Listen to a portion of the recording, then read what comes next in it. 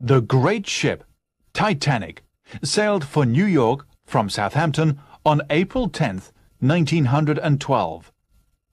She was carrying 1,316 passengers and a crew of 891. Even by modern standards, the 46,000-ton Titanic was a colossal ship. At that time, however, she was not only the largest ship that had ever been built, but was regarded as unsinkable, for she had 16 watertight compartments. Even if 2 of these were flooded, she would still be able to float. The tragic sinking of this great liner will always be remembered, for she went down on her first voyage with heavy loss of life.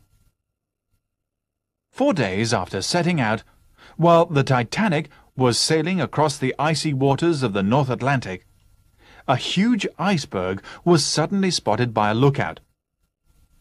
After the alarm had been given, the great ship turned sharply to avoid a direct collision. The Titanic turned just in time, narrowly missing the immense wall of ice which rose over 100 feet out of the water beside her. Suddenly, there was a slight trembling sound from below, and the captain went down to see what had happened. The noise had been so faint that no one thought that the ship had been damaged. Below, the captain realized to his horror that the Titanic was sinking rapidly, for 5 of her 16 watertight compartments had already been flooded.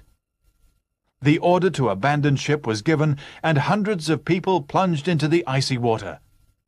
As there were not enough lifeboats for everybody, 1,500 lives were lost.